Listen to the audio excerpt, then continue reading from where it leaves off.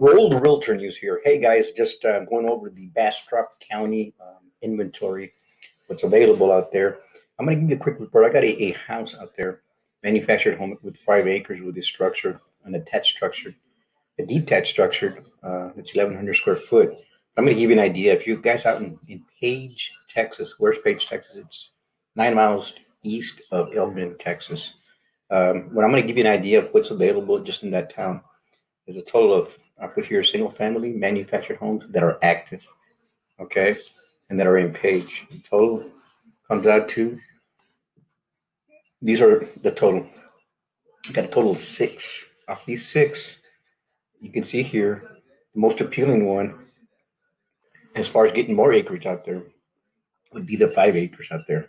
So if you ever wanted to maybe build a home on the property, you could go ahead and do that, and then maybe increase your value of the property. As you can see here, in the acreage wise, there's only 6 properties out in Page, Texas. There's one at 34 acres for $799. There's an acre at $499, a little bit above an acre, $470, a little at 4 acres at $425, and then here's the one I got listed at 5 acres at $419, and 3 acres at $415. So this property here, as you can see here, this property is 5 acres. It has a detached structure that you can use for a workshop or what have you. It does have 2 stables back here for a horse, and then it's got some a coop over here for the chickens. As far as that, it's a non-flood area. It's 5 acres, it's level land. It's located off 290 East and 21. It's about 9 miles of 290 East from Elgin. But as you can see here, this property, 2009, we are putting a septic on it, a brand new septic that's being installed on it. As you can see here, let me just go back and give you an idea. This is the road that you would take to come in here. This is Stockade Ranch. Okay, this is 21, Stockade Ranch, and then 21 hits 290 here. So you come here, you come over here to 21, you take a left in Stockade, and you come in here, and here's a private easement to come in here. There's a fence right here, and then it starts right here, 5 acres. Even a quick overview with the 5 acres. Okay, here's a house. Here's your entrance, and it starts right here. Boom. Here's for the chicken coop here, and it goes back and it's squared up as far as that's concerned. Anyhow, as you can see it there, this is a property right here. It's got real light restrictions, so if you're planning to build a house out there, most 1 acre lots, new homes are going for $450, $479, $500.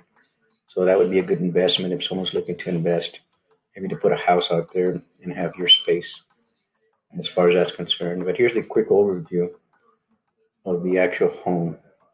Okay, its property taxes are pretty reasonable as far as that's concerned. It's $5,000.